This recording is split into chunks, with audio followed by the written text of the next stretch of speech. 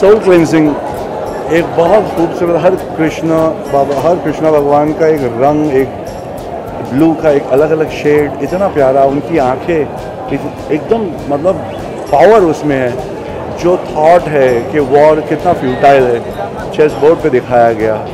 एक छोटा सा हाथ पालने में जो वो दिख रहा है, जिसको संभालना चाहिए हर बच्चों को, किस तरह से एक बच्चों को पालना चाहिए, पालने में जो एक छोटा सा बच्चा है, I think she is fantastic.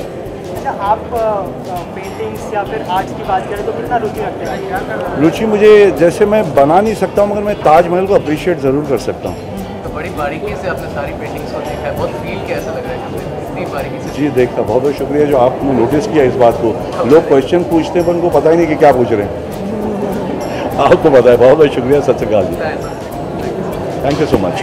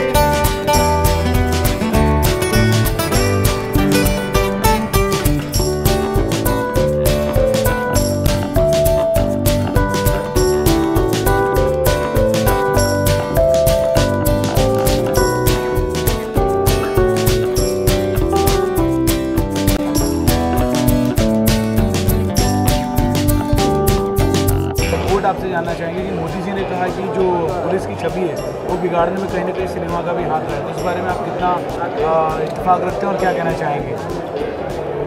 देखिए, वो बहुत बड़े आदमी हैं, मैं उनकी बात को कॉन्ट्रडिक्ट नहीं कर समझ चाहता, पर ऐसा मेरा मानना है, फिल्में कुछ भी नहीं करती।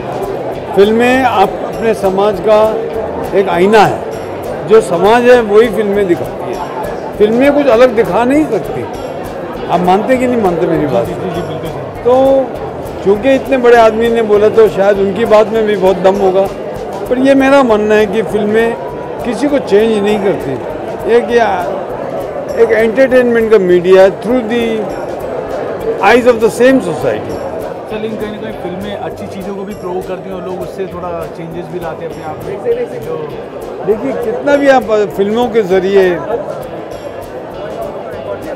आप मुझे बताइए कि इतनी हम एडवर्टिजमेंट करते हैं, इतना फिल्मों में दिखाते हैं कि स्मोकिंग हानिकारक है। कोई मुझे बता दे कि जितनी सिगरेट कंपनी की सेल कम हुई है तो फिर क्या होनी चाहिए ना? वो तो हम बोलते हैं कि आप मर जाएंगे आप सिगरेट पी। तो फिल्में एक जरिया है of the society. Modi ji कहना था, प्रधानमंत्री का कहना था कि वो नेगेटिव नहीं, वो इतने महान आदमी है, उन्होंने भी सोच समझ के ही बोला होगा जो बोला। I think he is also right and I think our industry is also right. Thank you so much.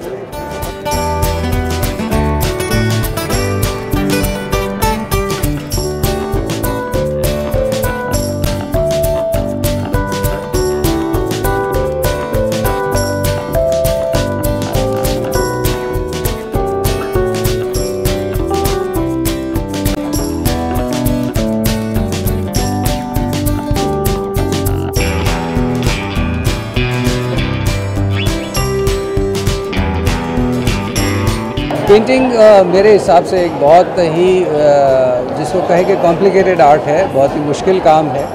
अर्चना श्रीवास्तव जी ने बहुत ही खूबसूरत ये एग्ज़िबिशन, ये शो आज मैं जो देख रहा हूँ आपके हमारे सामने रखा है। सब्जेक्टिव पेंटिंग मुझे ज़्यादा पसंद है कि जिस पेंटिंग में सब्जेक्ट हो, और मैं ऐसा समझता हूँ कि डिविनिटी जो इस एग्ज़िबिशन का नाम है, स्पिरिचुअल सब्जेक्ट लेके जो उन्होंने जो ये पेंटिंग बनाए हैं बहुत खूबसूरत बनाए हैं। और मुझे उम्मीद है कि आने वाले सालों में ये इससे भी अच्छा काम करेगी बिल्कुल। देखिए पेंटिंग जो है ना वो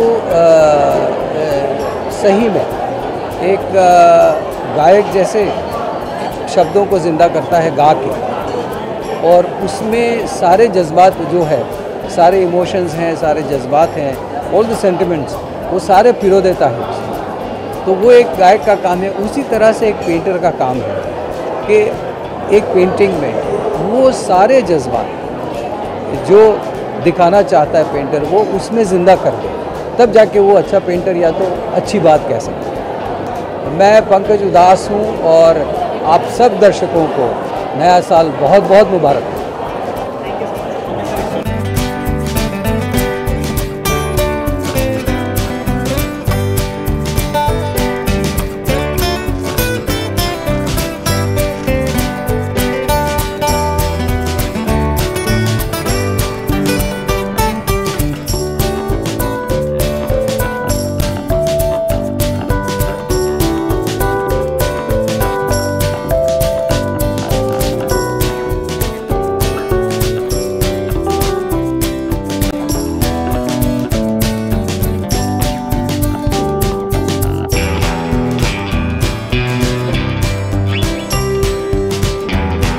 I'm extremely fascinated with her work.